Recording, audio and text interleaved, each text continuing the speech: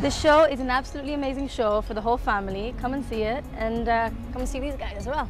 Guys, it's been dubbed the greatest show on earth and has been entertaining the masses for almost 150 years. I'm talking about the Ringling Brothers and Barnum and Bailey Circus. They have delivered wonder, amazement, and smiles for generations, but after close to 15 decades, the Ringling Brothers. Now this weekend you can check out the Ringling Brothers Circus for the very last time in the state of New Jersey. Now a spectacular new show called Out of This World was created for this final tour, and the Sun National Bank Center in Trenton is the perfect intimate venue for this awesome goodbye. Now I met some amazing members of the team, one human and three of the llama variety. Mixed animal trainer Katie Azario Lacey walked out the trio of llamas towards me. I heard they spit, so it was kind of Yeah, did you get scared. spit on? I did not. This is Hitman, Toby, and Trouble. They are our South American llamas that work with me in the show. Trouble looked like he was going to be trouble. We actually have a llamarca in the building right here. So that's good. There it is. There's a llama face. Yes. But they were well trained, didn't spit like he's doing right now. That's how a llama spits. So Katie also That told is me, how a llama yes, spits. It is. Are they troublemakers here?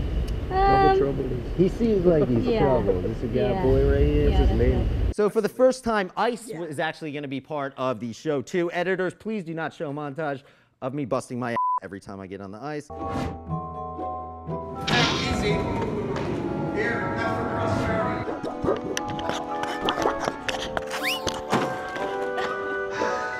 Get your tickets fast at ringlingbrotherscircustickets.com. There's only 5 shows left this weekend, 3 on Saturday, 2 on Sunday. The tour is going to travel up and down the East Coast and end for the final time on May 21st in Uniondale, New York. They're going to go out with a bang.